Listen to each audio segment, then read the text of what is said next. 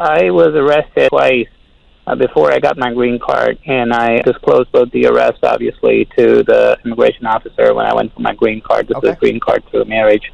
Now I'm actually getting ready to file for my citizenship, and I've been clean up ever since. What were the arrests for? The first one was for DUI, but the case was dismissed. The BAC was below .08. This happened in 2011. Right. The other one was basically shoplifting for $30. You're fine. But the case was dismissed because I had no intention to steal it. You disclosed it. They're two minor offenses. They were both dismissed.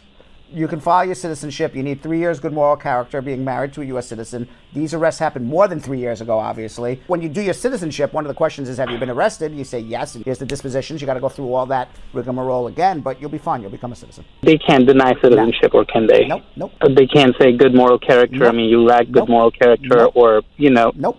Nope. You got they can't go beyond 3 years? They can't go beyond 3 years unless you have another arrest. Okay, so I should be fine. I mean, I just show them the disposition not again. Be fine. You will be fine.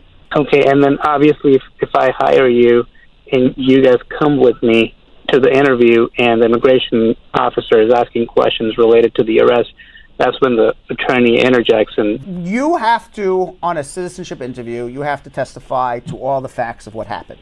Okay? If the immigration officer then says, I wonder if you have good moral character, that's when your lawyer says, wait a second. It's 3 years. This happened more than 3 years ago. He disclosed it, blah, blah, blah, blah, blah, and the lawyer goes and does what he needs to do or she needs to do.